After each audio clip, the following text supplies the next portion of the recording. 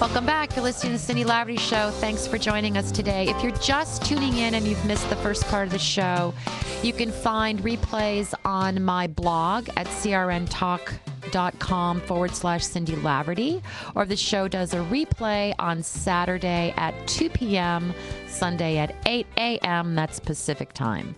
So you can go accordingly. But if you want to get healthy, I would encourage you to listen to the replay of this show if you missed it, or share it with your friends. Carrie Tepedino is my guest, and we are talking about moving into 2012 with health and wellness and a lot of vitality.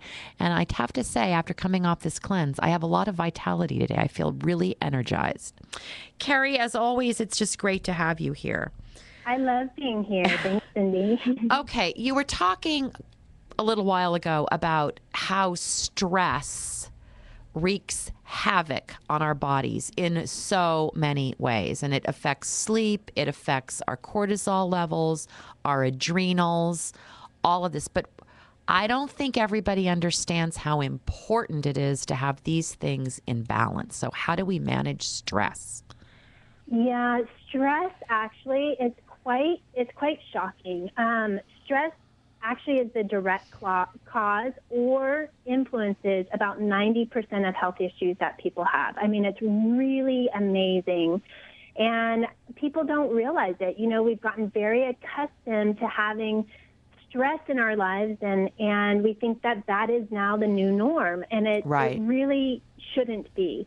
So it's really important to learn to manage your time, learn to prioritize, learn to say no to things that don't really light you up or make you happy. Like, you don't need to take all of it on.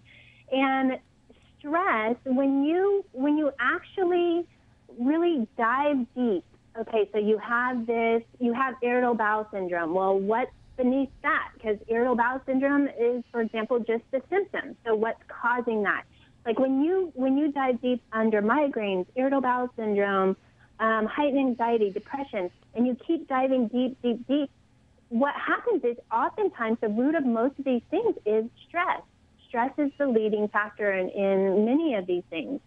So really starting to create a lifestyle for yourself that you learn that, you know, saying no to things doesn't mean no forever. It means no for now. If I don't have room on my plate right now for 1,000 different things, then I'm just going to put it on the back burner for now, and I'm going to concentrate and focus on what I really need to be doing, which maybe that's family, maybe that's relationship, maybe that's a new project. Right. But really learning to use discrimination and getting confident and comfortable with yourself to put that into action. Saying no and taking time for yourself. How does, how can meditation help us manage stress? Well, meditation is amazing, and they've done a lot of research on it. I'm a seasoned meditator. I meditate every day. When I don't do it, I feel disconnected. Meditation is really going to help you dim that noise in your head. When you learn to really go silent and go quiet with yourself and get comfortable being quiet and connected to yourself, you'll be able to let go of a bunch of the different garbage, or the monkey mind, as we call it, and just be able to, like, exhale and ground your energy. Yeah. So I'm learning about meditation, and it makes a huge difference in my day. It really does. I wasn't very good at it at first because, like, my brain would just go crazy. The monkey brain. It was a monkey brain. It's a monkey mind, and all you need to do is stick with it, you know? Right. Like anything. Like anything. Okay. You have a new program launching this month, and I think it's a perfect time to talk about that, especially since it's launching in January. So tell us about your program, Carrie. I am over the moon, so excited about this program. It's called, No, you're not. It's called 7 Weeks to Wellness, your secret formula for optimal health and claiming back your sexy. And it releases January 23rd.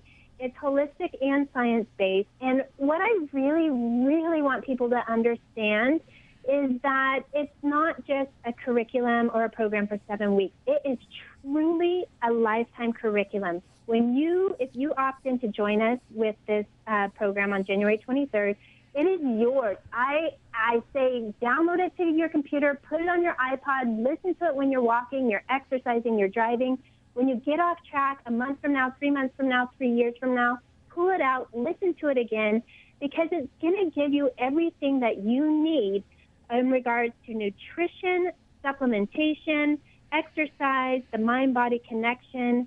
We go over so much information, and it's really, really diving deep into losing that last 10 to 20 pounds, bringing in more energy, and really decreasing stress. Like those three things is what it's really focusing on. Do you talk about exercise in this?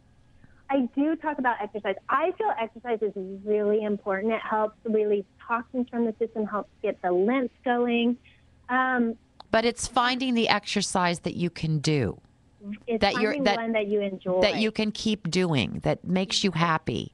Right. Yes. Finding exercise that makes you happy, that you enjoy, because then you're actually going to do it. Right. Right. Yeah. So, I mean, I'm not a girl who does well in the gym, but I do really well outside or in my yoga class, you know. Mm-hmm. And I remember the first time I took yoga, I was there going, how can standing in one position cause me to sweat so much? It's amazing. I'm a huge yoga advocate. Yes. Yoga's great. And I think, I was so afraid of it before I first did it. I was like, oh, I can't do that. I won't be perfect. I won't be perfect in yoga the first time. How goofy is that?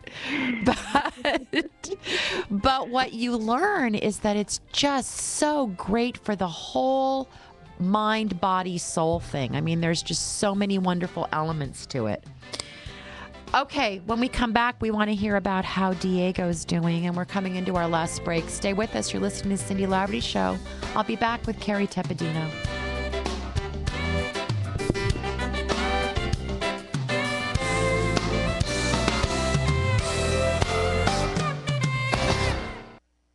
This is